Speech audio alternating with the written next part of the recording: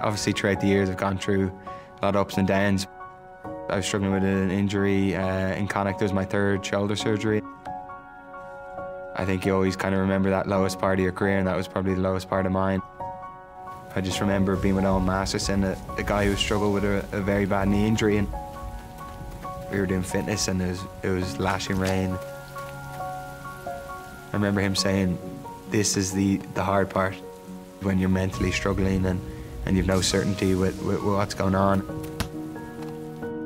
I had set a goal that summer to go on that tour with Ireland.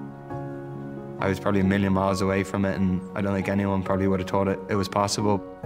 The counsellor I saw, it was actually a brilliant idea she gave me, was to train as if. So train as if I was an Irish international well before I was. If you have the ability to kind of see where you can get to and see yourself being back fit and playing games and enjoying yourself, I think it's hugely important.